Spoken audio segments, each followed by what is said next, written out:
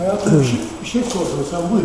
Evet, şimdi İsmail Görkem'in O 1900 sergisinde saçları ağarmış bir beyefendi ses dengesine bakıyor ama dikkatle bakıyor.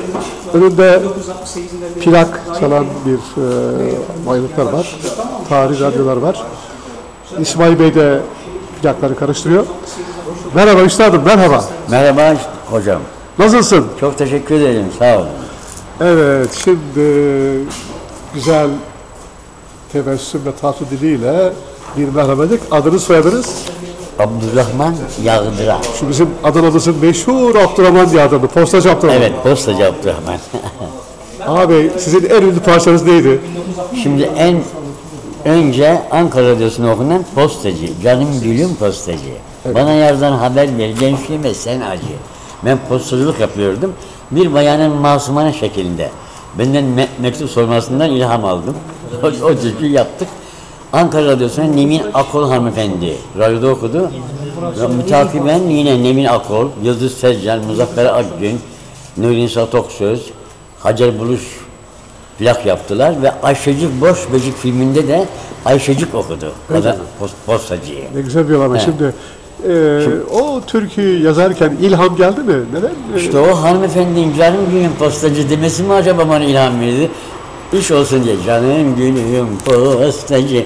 Ama yolda gidiyorum, bunu söyleyerek gidiyorum. Baktım tatlı bir nameler, yeni güzel sözler geliyor. Tabii artık düşünerek yapmaya başladım. Önce sizden sözleri dinleyelim, sonra plak. İsmail Bey buldunuz mu, koydunuz mu? Evet, plak hazır. İsmail Bey, evet, sözünü dinleyelim. Buyurun Abdurrahman abi. Türkünün sözlerini mi? Evet, evet. Melodisini mi beraber? Melodisini beraber söyle. Postacı, postacı, canım gülüm postacı, bana yardan haber ver, gençliğime sen acı. Bana yardan haber ver, gençliğime sen acı. Yar yolunu beklerim, günüme gün eklerim. Allah'a çok yalvardım, olmuyor dileklerim.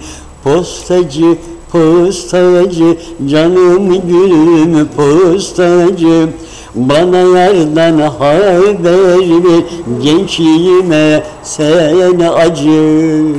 Evet arkadaşlar, Adana'mızın bu ünlü sanatçısını alkışlayalım. Ve şimdi İsmail Bey de bu güzel türkü sözleri yazarı Abdurrahman Bey'e saygısının, sevgisinin gereği taş plağı koydu. Kendisi mi dokunsun? Halit Araboğlu okuyacak. Hah, dinleyelim. Plağını çal, al onun üzerine koy.